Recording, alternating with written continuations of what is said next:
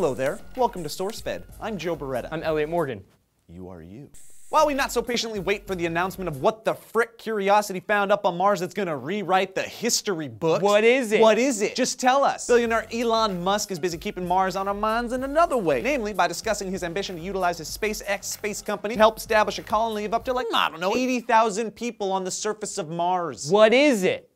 SpaceX would help by offering trips to the Red Planet for as little as $500,000. Musk says the ticket price needs to be low enough that most people in advanced countries in their mid-40s or something like that could put together enough money to make the trip. So, instead of putting a down payment on that quaint summer house and saving for your children's education, why not plan a trip to the Mars colony? Why not? You're you. Yeah. $500,000 a ticket? This colony's gonna consist of pop stars and doctors and a scratch lotto ticket winner or two. Utopia, in other words. And speaking of money, Musk is pushing for a teamwork approach to colonization. One part private enterprise and one part government funding, with a price tag of about $36 billion, which he says is 0.25% of America's $14.5 trillion GDP. Musk says some money has to be spent on establishing a base on Mars. It's about getting the basic fundamentals in place. That was true of the English colonies in the Americas. It took significant expense to get things started. Musk believes the colonization would begin with about 10 lucky souls saddled up on a reusable rocket propelled by liquid oxygen and methane. This first ferry to Mars would be a sizable one because the 10 pioneers would travel with equipment necessary for establishing a suitable living environment. They'd also backpack in materials for building domes and other space amenities. Pressurized domes utilizing CO2 from the Martian atmosphere could theoretically grow crops in the soil up there. And the hope is that the colony would eventually become self-sufficient. Subsequent trips would be used to send people and equipment, and as time goes on, fewer supplies would be needed and rockets would primarily be used to send brave souls willing to take humanity to the next level. And that's where the $500,000 ticket comes into play. Now, this eccentric billionaire might sound a little off his rocker, like most eccentric billionaires tend to sound, but what the heck, why not believe in his crazy vision? The private sector has taken space by the crotch and twisted it into high gear in the last couple years and has invigorated our curiosity and love of the beyond. And there are enough people out there that don't want their tax dollars pumped into rocket fuel, so this private enterprise approach seems to be the appropriate path. Because as long as we have billionaires, bored with their simple lives on Earth, we'll have a continued push for space stuff. And I like that. So there. So what do you guys think of this new push towards all this space stuff? Is it a waste of time and money, or is it something that you're really glad that we're doing as a society and a people? What is it? Let us know in the comments down below. And while you're down there, click this annotation for our 5 daily stories, and you can go to SourceFed.com, like, subscribe. There's a Cyber Monday sale going on over 4humanpeoples.com. I'm Elliot Morgan. I'm Joe Beretta. Have a wonderful day.